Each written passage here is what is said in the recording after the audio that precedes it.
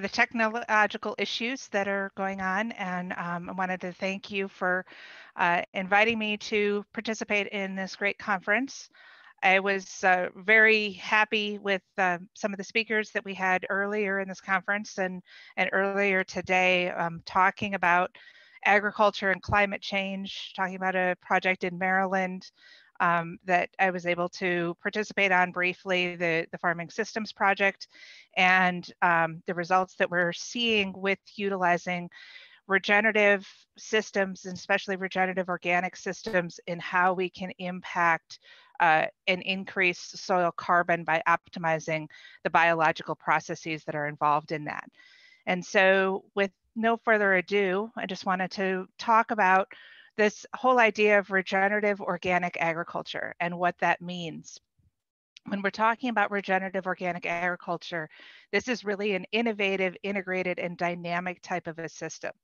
What we're focusing on is soil organic matter and soil biodiversity and the content of the organisms in the soil. We're looking at holistic farming and grazing practices. It's a whole system that we're focusing on, and not focusing on all of the issues that it is that we see, but really focusing on the problem. And that problem we'll talk about throughout this presentation, but it really is the problem of the fact that we don't have enough soil. We don't have enough carbon in our system. So how is it that we're going to be able to regenerate the soil? And that's going to help us to improve our water cycle and our fertility. It's going to help us to have enhanced resilience and improve the nutritive quality of the products that we're producing.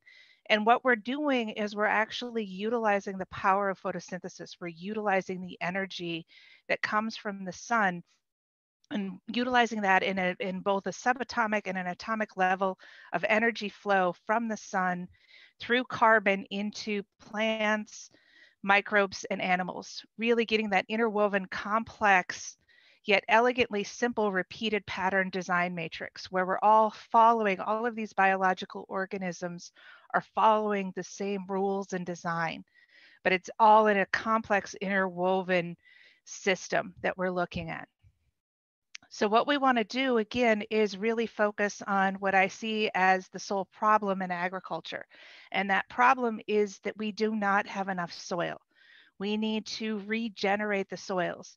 And soil, by definition, is carbon, hydrogen, and oxygen bound to the mineral matrix of sand, silt, and clay. So it's essentially organic matter bound to sand, silt, and clay. And we didn't have soil. Soil didn't come from space dust. We didn't have soil when planet Earth originated. What we had was we had a land base and we had an aquatic environment. And what we needed to do in order to create soil is to have this interaction between the microbial community, in particular the mycorrhizal fungi, and the plants in order to be able to do this. And actually, this was even before we had land plants as we see today.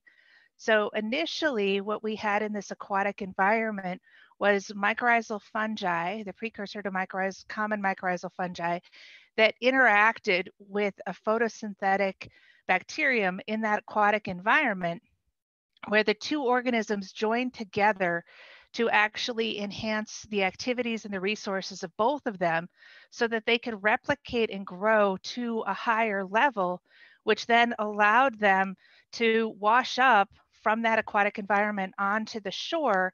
And as they broke down, starting to build that organic matter and starting to build soil in that environment. So what you had initially was you had this relationship in which you had a single-celled bacterium that was floating around in an aquatic environment, and it could only do photosynthesis. It needed elements from that aquatic environment, nutrients and micronutrients, in order to be able to make all of the enzymes that were involved in photosynthesis. And it would only be able to absorb those when it would encounter them in the aquatic environment. And if you're a small single-celled organism, the amount of times that you encounter, especially micronutrients, is very small. But if you actually join together with a fungus whose body is more like long arms, this fungal strands, the hyphal strands that are out there, these long arms that can go out and reach out and grab onto those nutrients that are in that aquatic environment. And that's going to allow you to be able to be more efficient at grabbing onto those nutrients. And then you can use them to make the enzymes to do photosynthesis.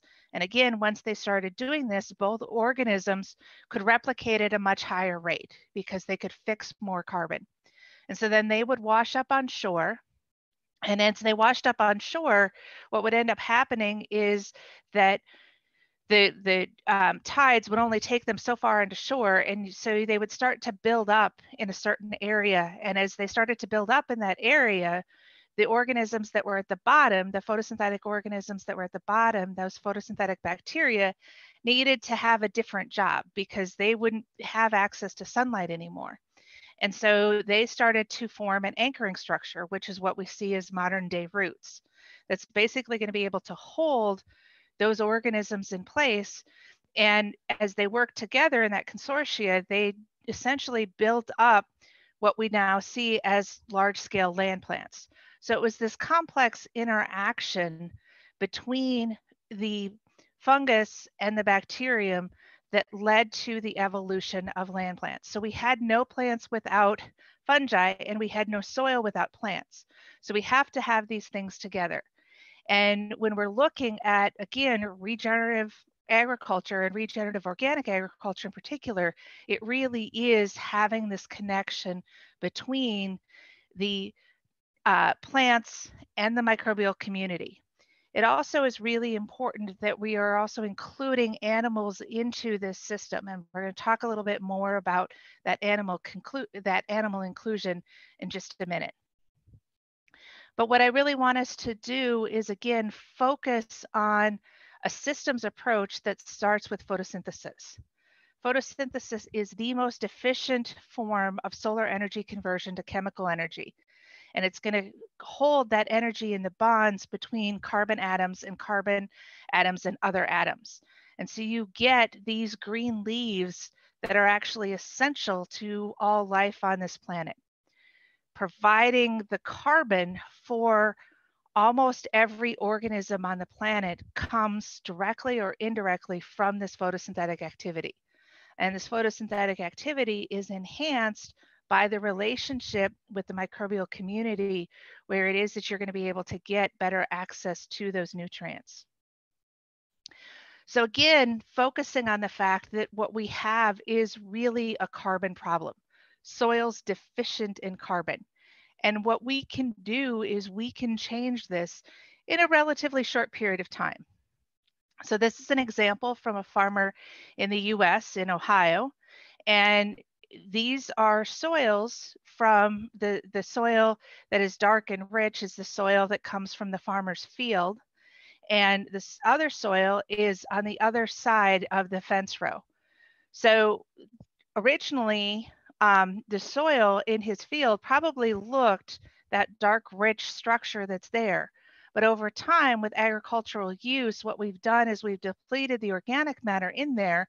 And so his soil started to look like the other soil that you have there, the soil on the right.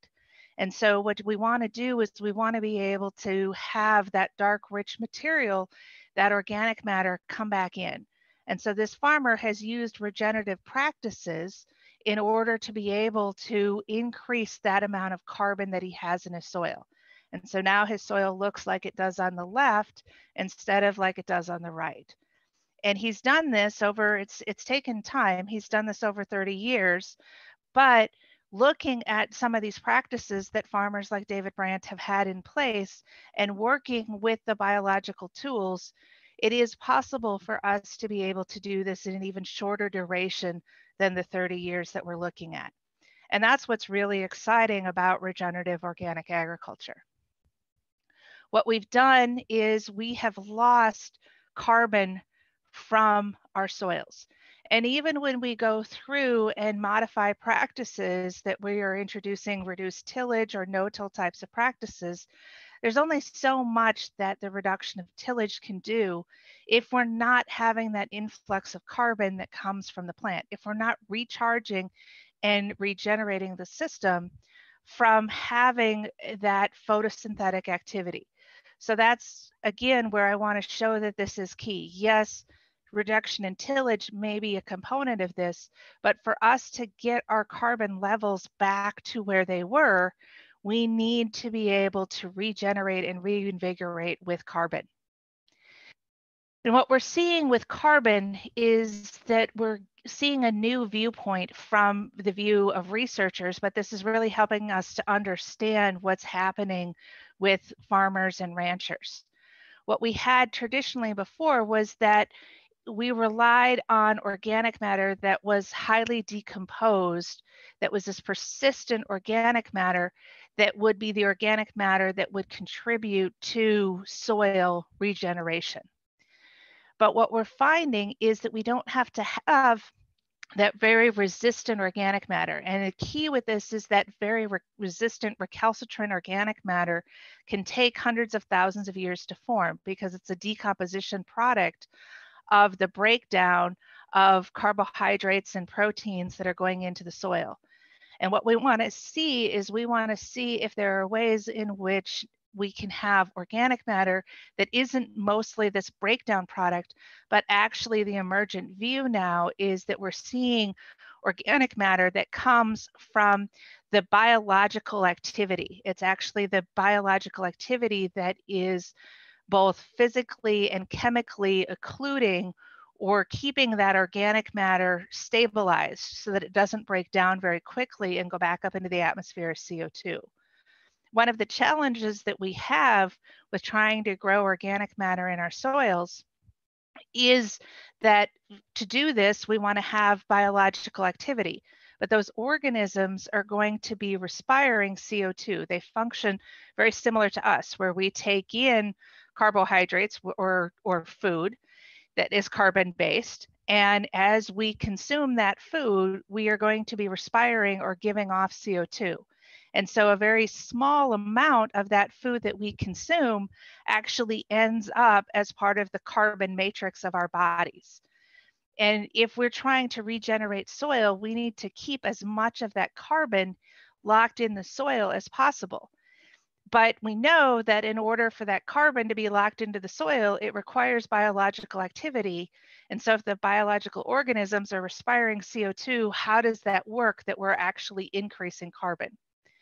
And so what these researchers have found in looking at organic matter is that the biology isn't just having to break down that carbon into that recalcitrant form that is very stabilized and takes a long time to break it down and loses a lot of CO2 in that process, but we can take forms of carbon that aren't as stabilized by decomposition and stabilize it by the microbial processes. So by putting that carbon inside aggregates or pellets in the soil, by binding that carbon into what are called organomineral complexes, where we're actually binding the organic matter to something like a clay mineral, or binding the organic matter to various types of cations in the soil and creating an organic matter cation organic matter complex that's actually able to hold that organic matter for a longer period of time.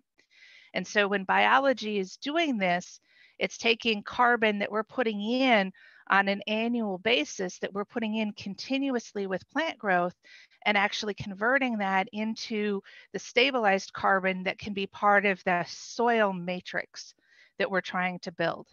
So it's really important for us to be able to see that we can do this and get the understanding of how we can increase soil organic matter in our lifetime. So how do we go about being able to increase soil organic matter in our lifetime? One of the big things that I want us to focus on, we talk a lot about principles of soil health. And the principles of soil health, we'll talk about them, but one of the things that I think can make it a little bit easier for us to think about is to treat the soil like we're supposed to treat ourselves. The soil, if we think of it as a living organism, this complex environment of all of these billions of different microbial communities, we're actually going to have to think about it as a living matrix. And when we think about that, again, all living organisms follow some very simple basic rules. And so if we treat the soil like we're supposed to treat ourselves to be healthy, we can have healthy soil, and that can then contribute to producing healthy food, which will rise to healthy people.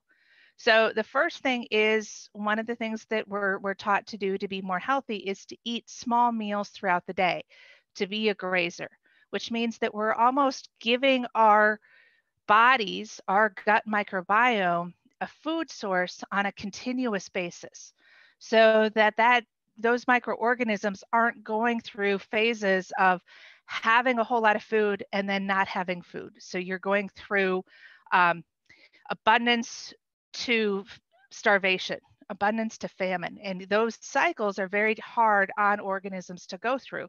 So instead, what we want to do is we want to be able to have small meals throughout the day.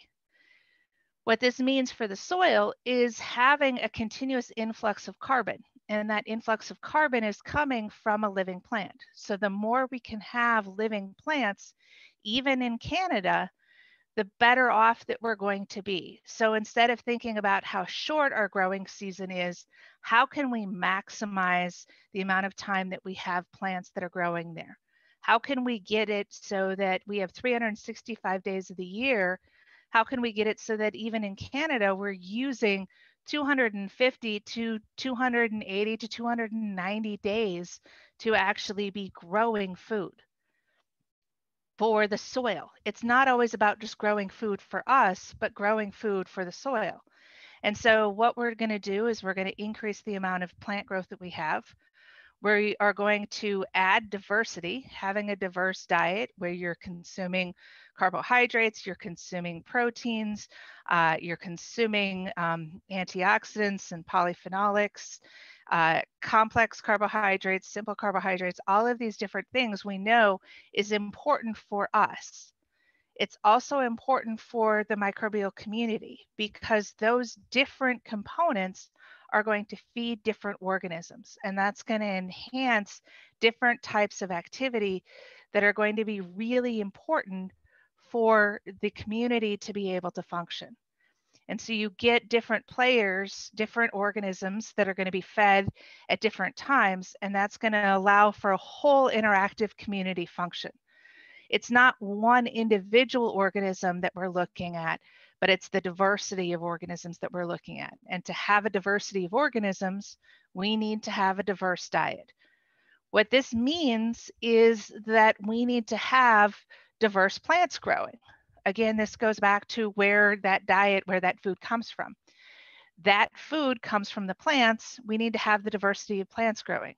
So when we have monoculture-based agriculture, that is something that's not giving the soil a diverse diet. So we're stimulating very few organisms and reducing the overall functionality of the soil.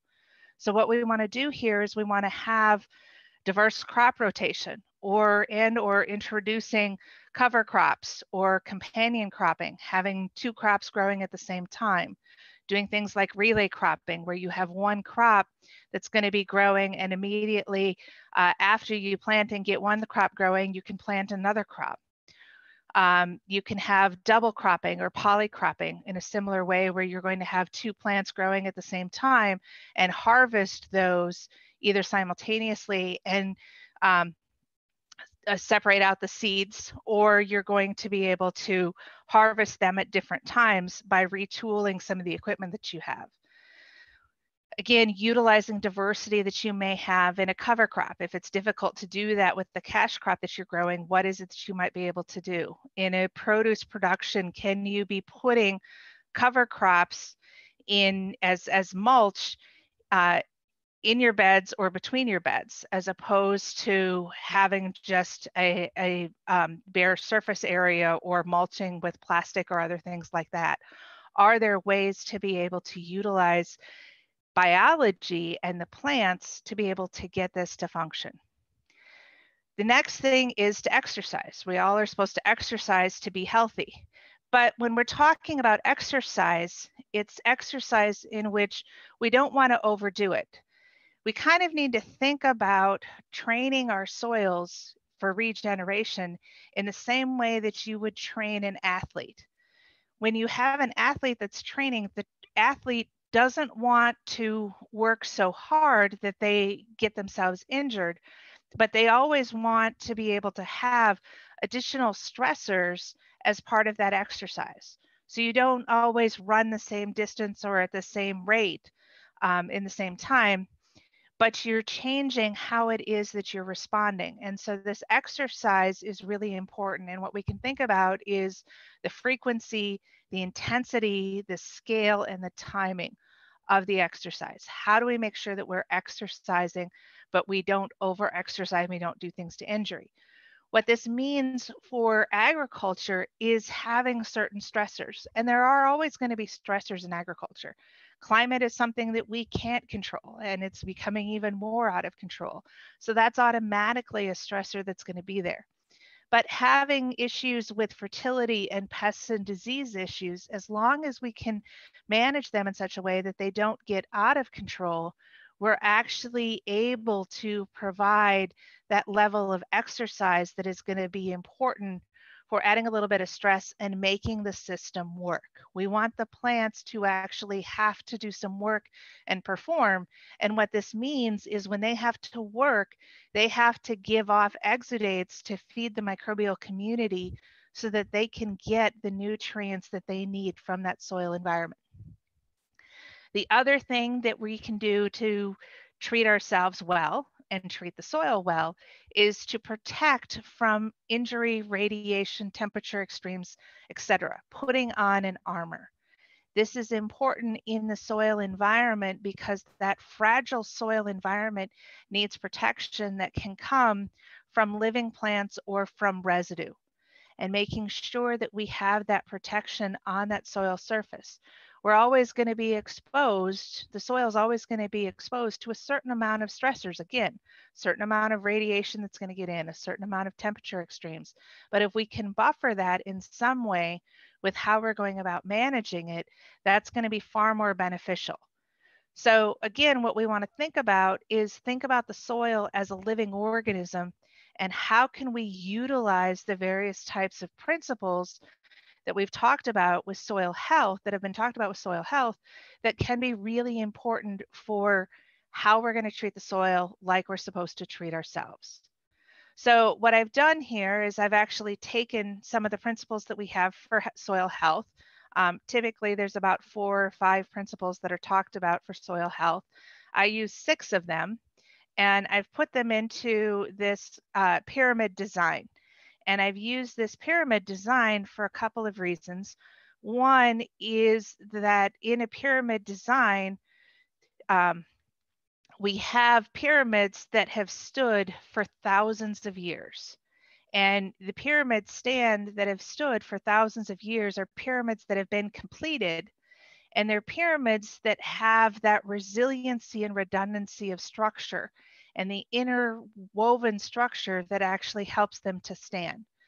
And I want your agricultural system to not just stand for centuries. I just don't want you to celebrate a century birthday on your farm, but I want you to be able to celebrate millennial anniversaries in order to be able to see that you're actually keeping that resilient, redundant system functioning.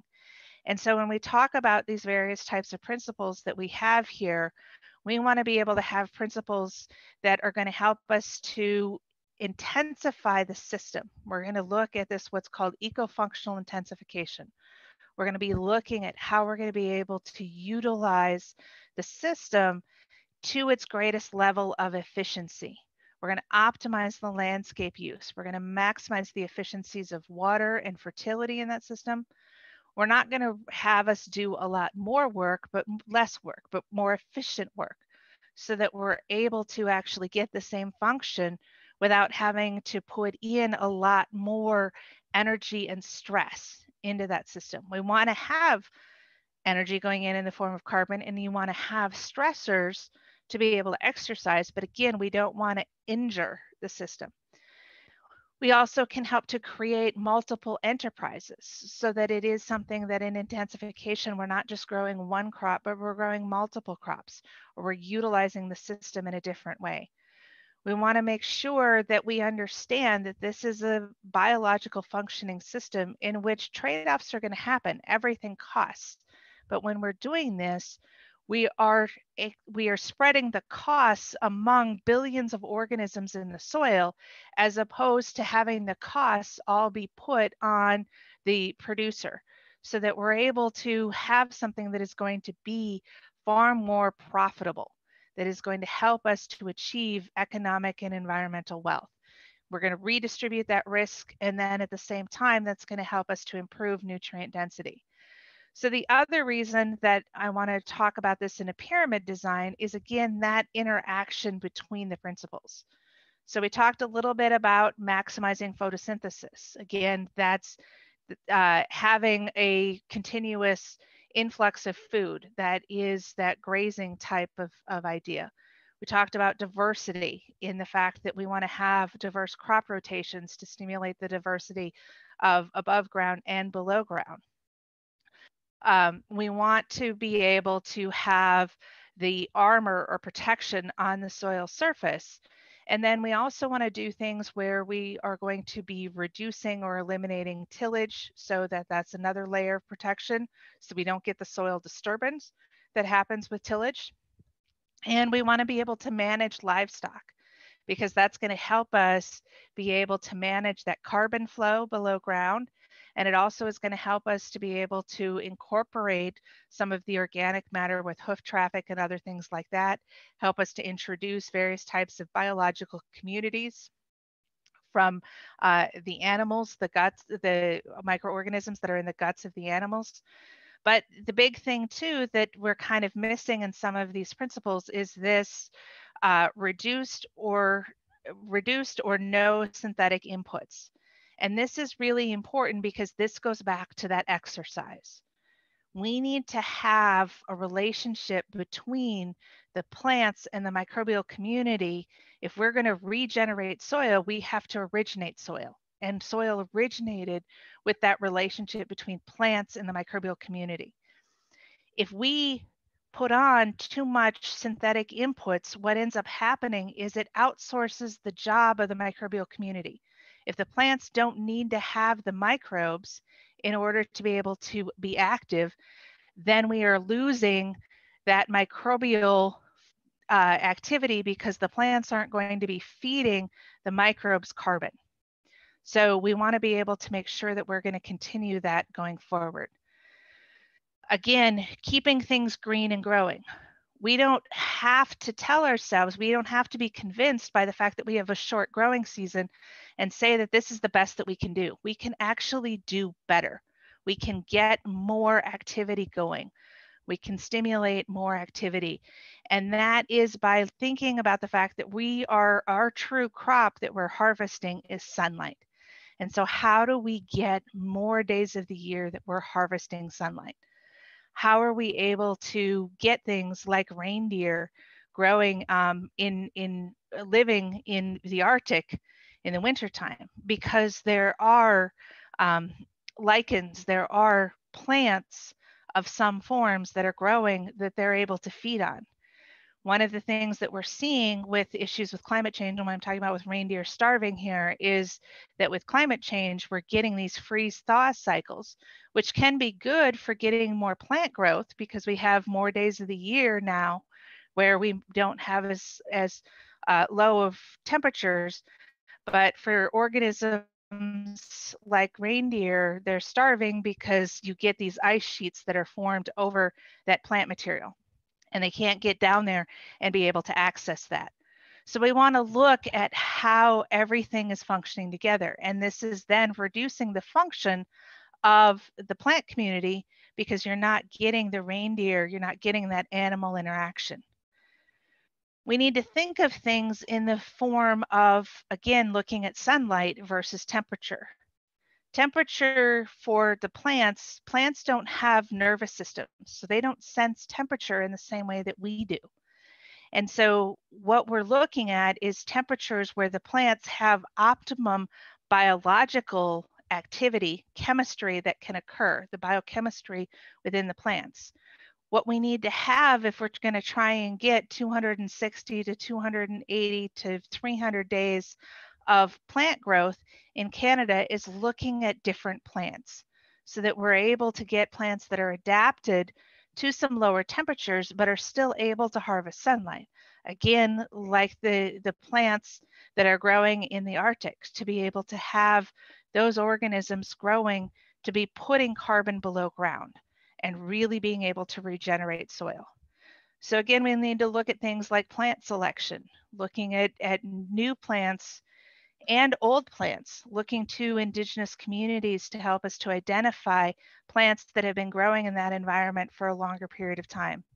We need to be looking at things like relay cropping, double cropping, polycropping, utilizing that landscape, intensifying the use of that landscape, incorporating perennials and annuals onto the same landscape, utilizing grasses and forbs and oils all at the same time, and keeping things green and growing if we really want to have a carbon economy in which we're building up soil. We're putting carbon below ground. That's your money bags that are below ground in this image that's in the background. So we do photosynthesis. Your cash flow in your agricultural system is based on how much carbon we can put below ground. So again, what we want to do is we want to have that diverse diet of plants that are growing. And when we have the diverse diet of plants that are growing, it reduces what I refer to as the donut diet. The donut diet is when you have a monoculture based type system. It's one type of a food source going into the soil. And when you have one type of food source, we all love donuts, like to eat donuts, love to have donuts all the time. But if we had donuts all the time, we wouldn't be able to function. We'd be a slug on the ground. And that is because we need to have proteins. We need to have antioxidants and polyphenolics and a number of different types of carbohydrates, not just the carbohydrates that come, the simple carbohydrates that come from donuts. We need to have all of these complex food sources, that diversity, to be able to stimulate the activity of the diverse gut microbiome that we have. And the same thing is true for the soil. If we just feed the soil one particular type of resource by the crops that we're growing, by the monocultures that we have, that is going to only feed a certain amount of organisms, and that's going to reduce the overall functionality. We also want to have diversity that's going to help us with weed management. Some of the best ways to be able to control weeds are through competition. So if we have competition and we're choosing the competitor, weeds are plants out of place, and they're plants out of place because nature has decided that that environment needs to have a plant there. If we're the ones who are choosing to put the plants there, nature won't decide that, and we can decide which plants that we may be putting into place. We want to be able to have stimulate the microbial and microbial diversity in order to be able to improve nutrient cycling, the resilience, disease management, and pest management that we have in there. And we can do innovative things. So this is in North Dakota, where they're actually growing sunflowers, but they're growing a cover crop mix between the sunflowers. And what this has done is this hasn't just enhanced the amount of carbon flow that we have, but it also has helped us to manage water better. So you can see in my hands there, you have soil. This was soil from the same day. These were plots that were right next to each other, but the soil that is in my hand on the left-hand side is very dry. And that came from a continuous wheat area. And the soil that's in my right hand actually came from this area that had the diverse cover crop, and it is wet. And we are actually growing more diverse plants there, but we're managing water far more efficiently. So we're able to absorb and hold on to water and keep water retained in that soil environment. Again, talking about having crop rotation as the most effective means yet devised for keeping the land free of weeds. No other method of weed control, mechanical, chemical, or biological, is so economical or so easily practiced as a well-arranged sequence of tillage and cropping. Being able to think about, and this was in 1938, being able to think about utilizing biologically based tools to manage the issues that you have, instead of looking at managing utilizing chemical and mechanical tools. Use biological tools first. We can utilize biological tools that are going to help to enhance diversity by doing things with things like trap crops or insectary strips to stimulate the attraction of various types of predatory insects, or keeping trap crops, keeping pest and disease insects away from our cash crops. So both of these are going to add diversity overall to the field, but at the same time help us to manage various types of pests and diseases. So this was a project that was conducted in Pennsylvania trying to manage the brown marmorated stink bug. We're utilizing this whole idea of trap crops and insectary strips, having that plant diversity that is going to help us to manage pests and diseases. Again, managing water use efficiency. So we want to be able to have water use where we're going to utilize water much more efficiently. This study was republished in Acres magazine, but it was actually originally conducted in the 1950s. So it was republished in 2000. That's where the citation comes from, but it was originally done in the 1950s. And the idea behind this was that the drought myth states that it's a case of plant hunger rather than thirst.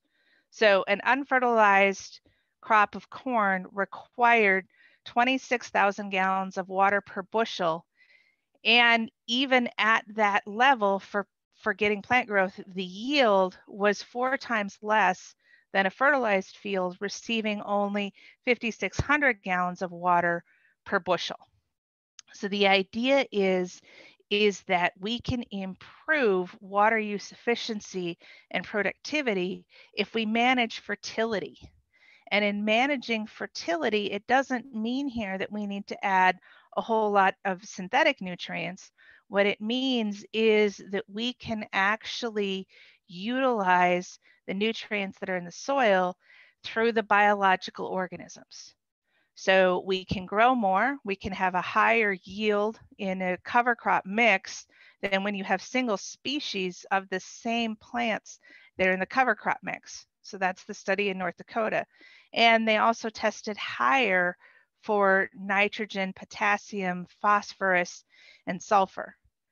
We can improve the porosity, and when we do that, we can improve infiltration rates and we can improve water holding capacity. So a 45% greater porosity increases the infiltration rate of the first inch by 167%, but more importantly, the second inch by 650%.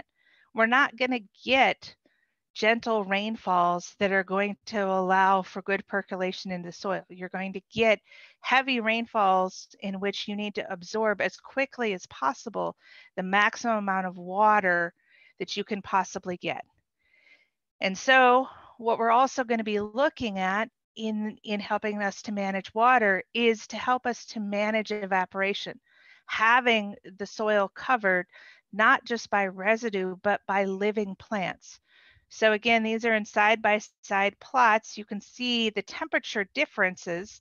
This was in North Dakota again, so a relatively cold environment, but you see that where you have living plant cover, the temperatures were about 20 degrees less than the temperature, sorry, I apologize, this is in Fahrenheit, but then the temperatures that you would see in a bare soil area. There was still a crop growing in this environment, but you had bare soil between the crops. Now, the other thing with this is at those temperatures, you actually end up getting more microbial death that can occur. You are getting microbes that aren't going to be active. So maximum activity can happen around 85 to 90 degrees. But as you get to about 110 degrees, you're starting to see microbial death. And so you're not going to have that level of activity that it is that you're looking for. The other thing that we're looking for in this system is improved nutrient use efficiency. We want to be able to have the microbial communities actually absorbing and fixing and converting nutrients into a plant available form. What we found, research has found over time, is that our nutrient use efficiencies have gone down.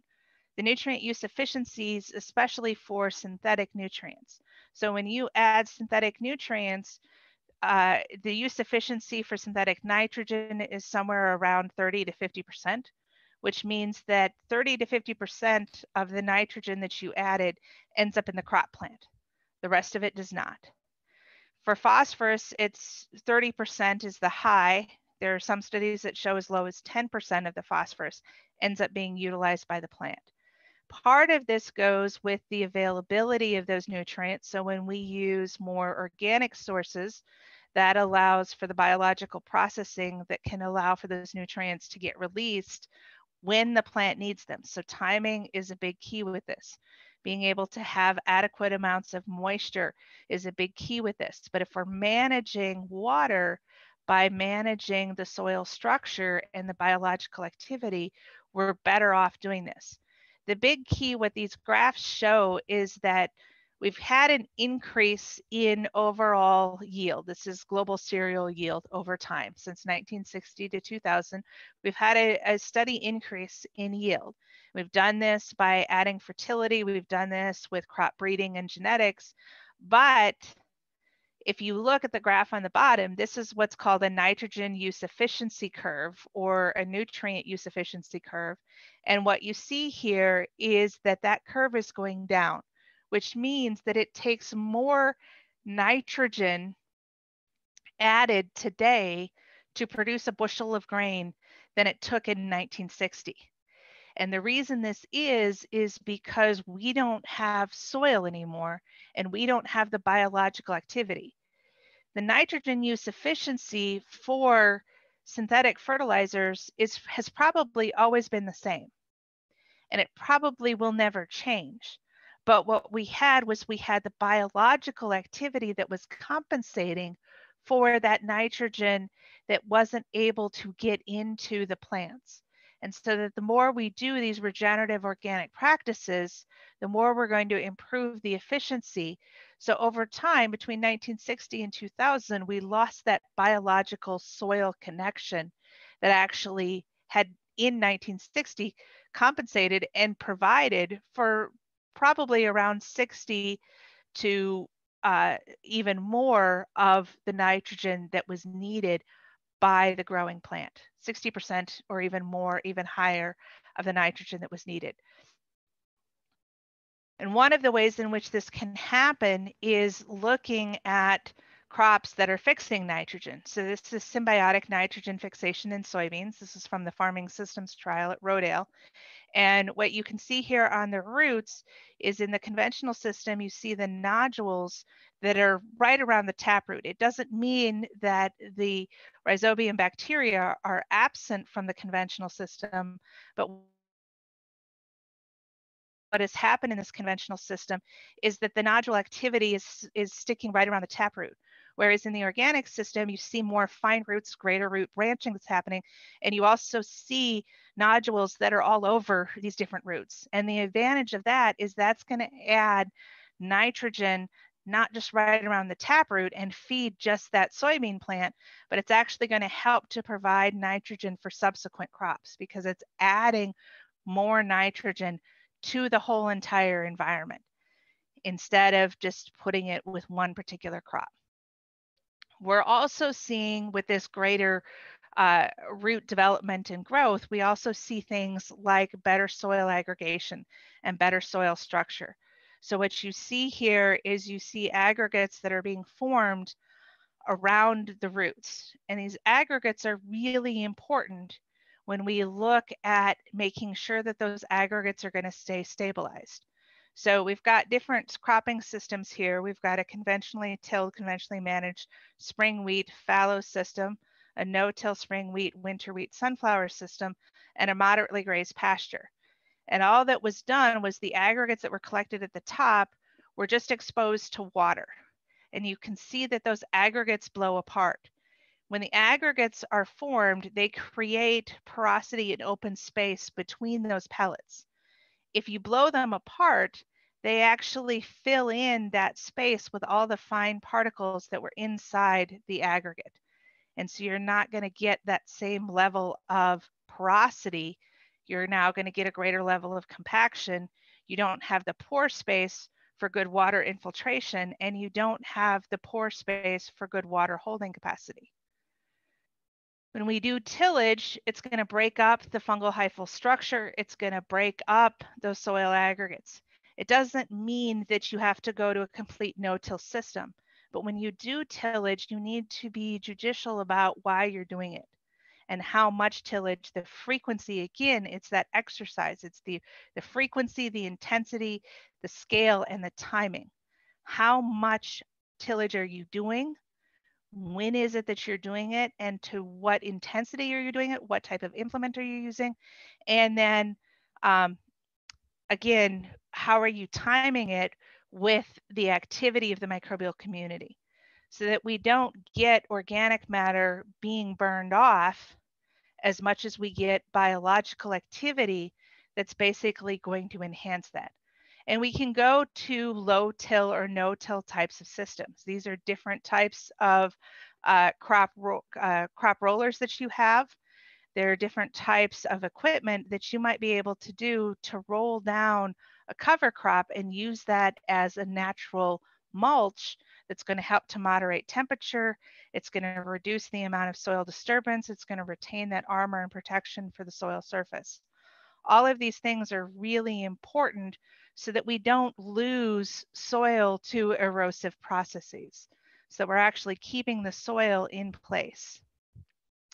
And again, what we want to do here is we want to think about how all of these things can interact and be interlocked into a pyramid that is going to stand for thousands of years. Onto your farmscape, utilizing eco-functional intensification that's going to allow for your farmscape to be able to thrive for thousands of years.